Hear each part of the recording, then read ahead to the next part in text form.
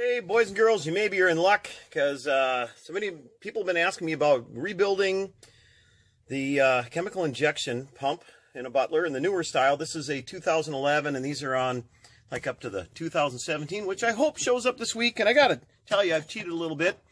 I tore this thing apart already, loosened things up because I've got a problem. I need to rebuild the pump. The center plunger in there kind of went bad. Look at that dust, probably. Anyway, then I got it apart and went, well, I know I'm going to be asked if I got a video on this, so I'm going to go through it with you. First of all, I did shut off my water there where it says cold. So from there, okay, that's shut off. All right, so over here now, you're going to take a 9/16" wrench. You're going to be loosening things. But prior to doing that, release the pressure. Okay, pressure's released. So now I can undo this pressure gauge. Just setting it over here. You can see what that is. Now, this is the most dangerous part. This is your chemical bleeder. On the back side here again, there's another braided line. You'll want to take and use your 9/16. See if we get up. There we go, 9/16 end. And they're going to look like this. So you're going to want to loosen those up. And there's one on the back side over here. And again, I said I cheated because I already got everything finger loose. And your chemical is going to start to run and stuff too if you're not careful. Ha! I tightened up. Oh my goodness. Upside down. Trying to do this as normal, one-handed. So there, that cable there, that's a bleeder valve. Now, the most dangerous part here. You want to take a wrench on there and you want to loosen that. Now again, I've already done that. Size wrench, well, let me go hit pause and I'll go find it. Okay, I'm back. It is a 7/8" wrench. You only, when you put this back on, really want to just finger tighten it because you'll break this. So we're just going to loosen it. I'm going to spin it off. This has a rubber O-ring on the inside here, so you don't have to Teflon. You notice how loose my pump is. It won't be like that when you take it apart. Trust me. Like I say, I finger tighten and put everything back together just for this video here. That little bugger right there, that's danger. I have broke off one of those. Set that out of the way. Okay, so again, I've loosened these. Those again were, I'm going to set this over here so it doesn't drain. Just hooks up there. Those were 9/16, I believe. One more in the back side here again. This on your chemical injection shut off. That's open. That's shut off. And finger loosened. They won't be like that. Going to do that one there. All right, this is part of your chemical injection system. And again, I had finger tight. So it doesn't bleed all over and make a mess in your nice, fancy Butler van. Going to get it there so it stays up. Gravity doesn't have an effect. All right, so now you can start by taking this off at this point here. Again, that's loose only because I loosened it. So let me get this off and get that off so you can get this to spin out of the way. Be right with you. Okay, I'm back with you, and this is a 3/4" wrench. Now, what we're going to do, these have got internal check valves in them. So you would loosen this up, and again, I'm cheating because I've already finger loosened them, or just re-finger tighten them, and that's all I did. Inside here, I usually set these aside, but inside there is a check valve, and we are going to take these apart and put new check valve springs in there. Just setting that for now. Again, I've already loosened this, so for the sake of time, let's see, marquee, remember which way is which. I'll loosen that up. Okay, you notice on the top there, the arrows, that's the direction the chemical injection is going to flow, towards the back, towards the driver's side of the van, if you get the idea. All right, I'm going to just set this for now. Take pictures when you do this. Okay, now, you want to take this apart. Sometimes you don't have to take all this, but I loosened this up. I cheated, like I say, so I've got it all. Then I can just take it apart, and it sits on a stem on the cat water pump. See where it is? And then we're going to be taking and put Teflon back on here, maybe some goop too when we apply it. So, there's your cat water pump. There was the direction. Actually, it goes that way when you reinstall. See that little side bleeder hose valve there? Pretty dang cool. All right, let's go get it to the other side of the shop. Okay, I'm kind of lucky. I do have a vise here. If you couldn't do that, you could put a big wrench on there and a big wrench on the top block here to spin it. So, of course, I would put it in there gently. Don't be like tighten it down real crazy. And then you get yourself a big old crescent wrench. If you don't got a rig with a big wrench for that, you're just going to get on the outside of that, and you'll give it a counterclockwise turn. Some of these, the brass ones, I've had the brass ones, and I've got a torch here. I've had the torch on the brass ones. Don't do it on the stainless. You wouldn't need to. But the, like, second generation, I want to call it, those can be a little problem. All right, so here we go. Pretty simple what they do. Okay, here it is. All right, see that disc up in there? And see, here was my problem here, too. We've got a problem with this, and notice how that disc is. On these discs, some of them, they have crosses. Like here it is, crosses on the other side. That means that goes down. So what you can see there, this is downward like that. All right, so here's what happened. You see all of this eating here? That's from it hammering, and then it gets a hole in it. See how this is in the dome and the cave. Okay, see the numbers there? See that little hole right there in the corner by the numbers? That's where it's leaking, and it's allowing chemical injection to go through all the time. So if you see how that comes out, so I'm going to just take and set this down like that. That's how I knew it set in there. Now I would wipe this out, blow this out with an air compressor, just clean it up. There's nothing else in there at this time. That seal from this top here is what's supposed to seal down in there. All right, so what's the difference? Okay, here's your total rebuild kit. You get that plunger, you get a disc, you get 2 springs, and you get 2 little yellow buttons. These are your check valves. We're going to rebuild those too. Here's all you get for gaskets. That's all it takes for the rebuild. There was a generation 2, I want to call it, with the, it was a brass, and they are rebuildable. And they had a check valve like this, which they're all put together as a check valve. They insert in the end. They're not going to have where the check valves are in here. So we'll get these apart. We'll replace these check valves and make that happen. We'll rebuild this. We'll get that disc. I'll be right with you. Okay, like I said, I am lucky I've got a vise here so I can record and do this at the same time. That there piece, that's the inward piece. This here was the opposite side shutoff piece. That's where the check valve is here. Check valve is in here. Now, there's the part right down below. Well, this camera is a little different from my previous one. I've got the new Note 8. But this here, I'd like to get it apart without having to take it off in the bottom there too much. And I'm going to have to get another wrench to stick on there, and then I just separate the parts here. I'll be right with you. Okay, I've got 2 wrenches, 3/4-inch wrenches, one on a very bottom part, and this one here on the top. I'm telling you, working with this new camera is really strange. So I would break these loose. There we go. So the top part is going to come apart. Then what we want to do, we're going to be careful that it comes apart and the springs aren't there. I'm going to do this for right now. And I honestly am going to take it out of here. Give me a second. Okay, I've got it back out of the vise, but you see there is an O-ring in there, and you see this part. I'm going to lay it on this side so that this ought to be interesting. So I don't have the spring flying all over the place, and I can't see how it came apart and went together. Okay, so there, see that little yellow plunger in there? The spring is on the other side of that. This here, that's how she is and soapy, and we're going to replace that O-ring as well too. So let's get that out of there. There it is. That's all it does. Now you see the dome part there? There's a rounded dome part versus flat. Right, that's how it came out. Nothing else in there. It's just meant to check valve so it won't backfeed. So let me get one of these put together and we'll install it in there and we'll replace that O-ring and we'll get you back. Okay, what I'm doing is I'm just keeping the old parts over there and all the way.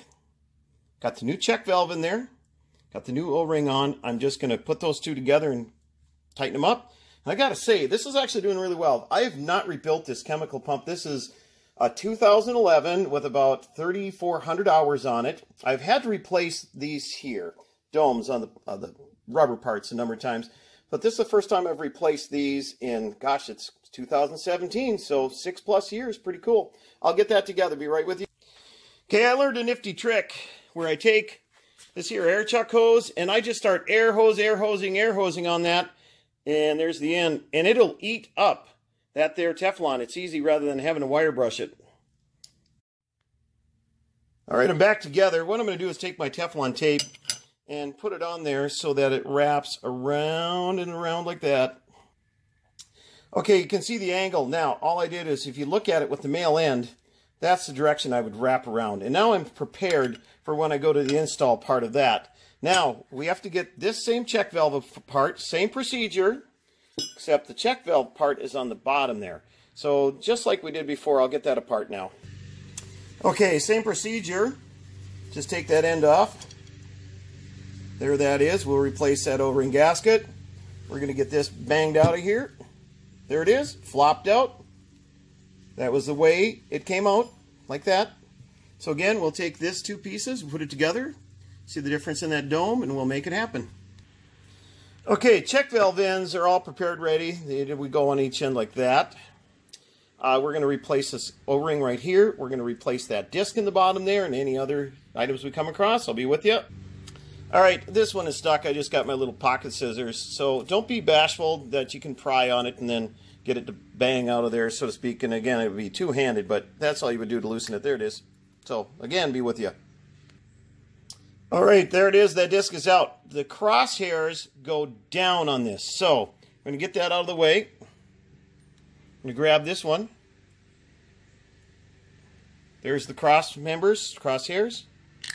Drop it in there. There it is set. Got our new fresh O-ring on. So that part there would be ready to go. Now we got to do our plunger situation. So all things are set. We'll grab our plunger and we'll get it so it's in the right direction to go up. And we'll be right with you in a second. Okay, remember how I had this? I set it down so we'd remember. And remember also I mentioned about numbers. Okay, so numbers go down inside that bottom there. There's where it goes. Sits in there. I'll get it. Oh my goodness.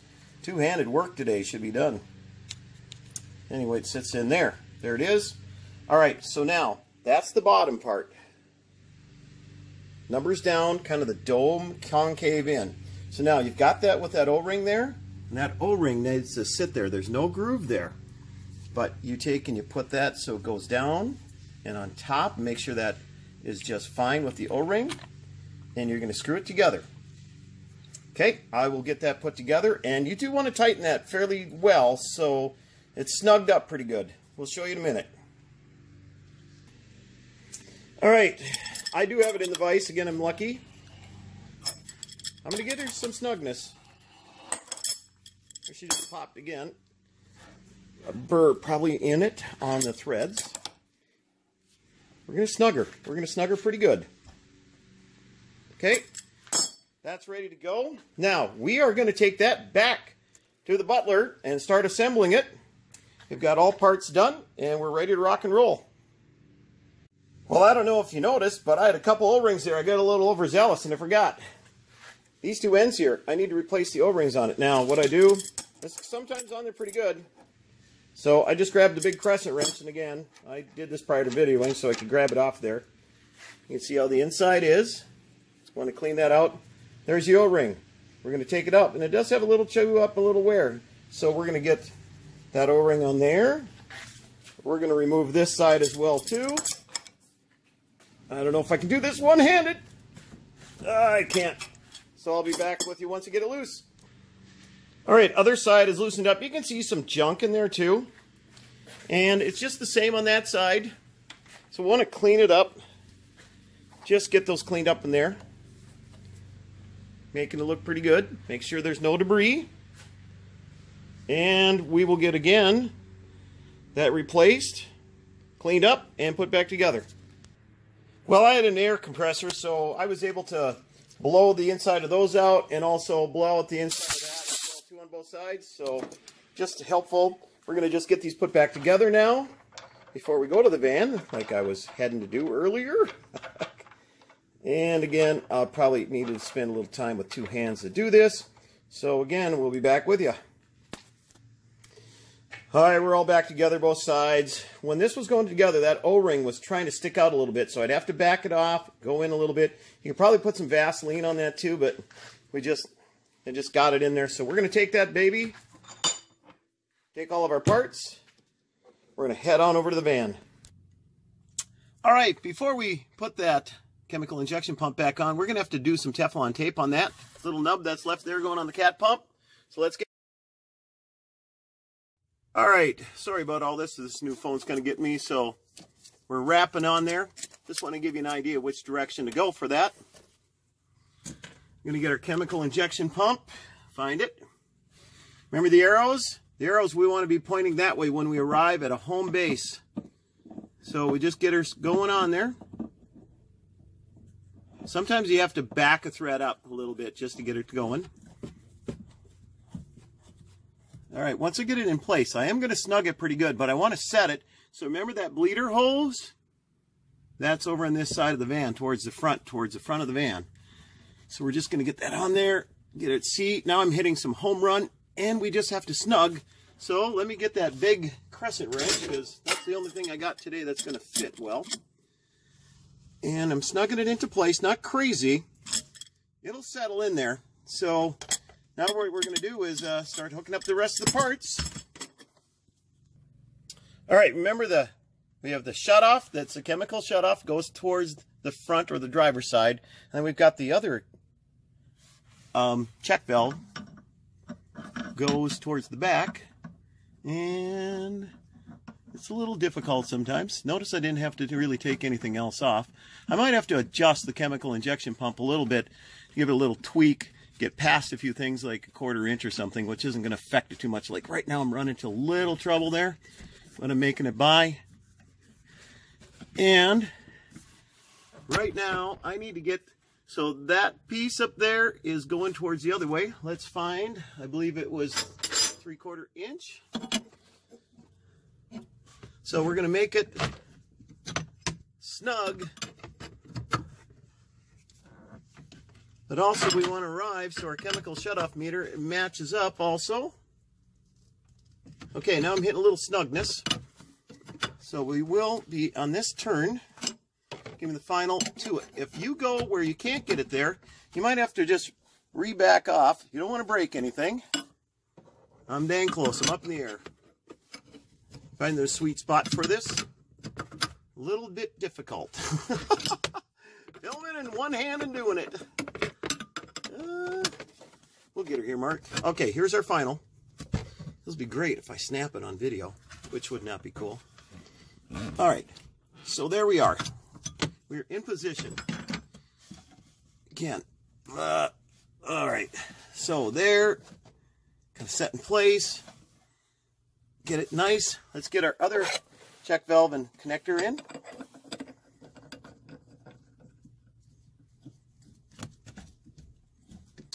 Okay, we're going to want it so it's lined up like that. Now the way it's feeling, I think I can get another turn at least. Yep, I'll be comfortable. We get that in position. And we want it just level across. Okay. Set that to my angle. Messing with it a little bit. All right. This is the scary one. Well, it could be scary if you over tighten. So you just hit a point. Get her on there. Remember, you got that O-ring. So you don't have to Teflon this. You don't Teflon this one. All right. So now we're hitting home. And we just want to hit so we can get that to hook up underneath. I'm going to just, seriously, just the slightest snug. Not much more than a snug up. I mean, seriously, just, that's it. Done. All right. We'll get everything set in position. We're going to get this bleeder line coming from the back of the cat pump hooked up underneath here. So, let me do that and I'll be right with you. All right, we've got that in place here, done. To make that happen sometimes, you have to kind of push, pull this, and you can spin that nut all the way up until it's home by just manipulating it and pushing and kind of pulling on the hose, braided hose, and then all of a sudden you'll know where it's the top, and then you can get a wrench on it. All right, so now there's going to be a long one, goes to the back here, short one, going to, I guess I could call the front towards me. No Teflon needed. Again, you'll see where, there I'm at home, and all we need is this then to snug up, and that is the 9/16 inch wrench. She's snug. I'm going to do the same to the back one, which is your chemical shutoff. It's in behind your pressure regulator on the Butler. So we'll just get that in position. Pretty simple to do. Again, you've seen I can do one hand. See, I'm manipulating the hose a little bit. Well, this one's a little tougher, so you give me a minute. I will be back with you again. All right, they're both back in place. This is your bleeder valve. We're gonna turn that on and off when we get things fired up. Again, your pressure regulator, when you're monkeying around, we might have to reset the pressure because we could have joggled that. That's pretty easy to do when we get a wand on it, or a simulator we call it. So now we just get that pressure gauge back in position. There she is. Turn your water back on. Ta-da! And we are now going to fire it up and be with you to bleed it out. All right, the van is fired up. Everything's hooked. You can see where that there, and it's got a big old bubble in it. We're going to bleed that out. How we accomplish that is we'll be turning that bleeder valve on. We're also going to go to the front panel here, and the hot water convenience right here is going to be part. When we get it fired up, after we've been bleeding it a little bit, we're going to then open up that halfway and shut that bleeder valve off and open it up full way, making sure we got it. So let's do it. Let's get it going. All right, water on. Take a little bit to prime it up. Look at it, drawn already. Okay, let's fire it up all the way. Bleeder valve. Bleeder valve open. Then start pulling it in. Give it a little time.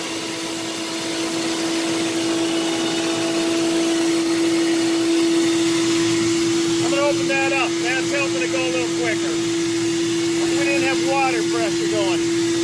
There she goes. I'll shut it down. Bleeder. Oh, you know what? I forgot to turn on the chemical injection. Ha! There we go. Back at it. Full bore. Start the bleeder. There it's going. Start to pull it in. Get the air bubbles out. Alright, let's open this up. Hot water convenience going. Look at the air bubbles go. Gonna go down to halfway. See if we can make her go. Shut off the bleeder. She's working. Set the chemical injection knob. Look at that. Ta-da! And there she goes down.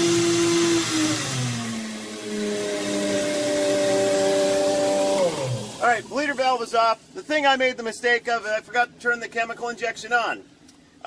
Sometimes you'll make the mistake and forget to turn your water back on. I've had those calls. So, there we go, boys and girls. That's rebuilding a water pump, or excuse me, chemical injection pump on the Butler, the new style. All right, sorry for the long video, but great. Hopefully got that one done and helped some people.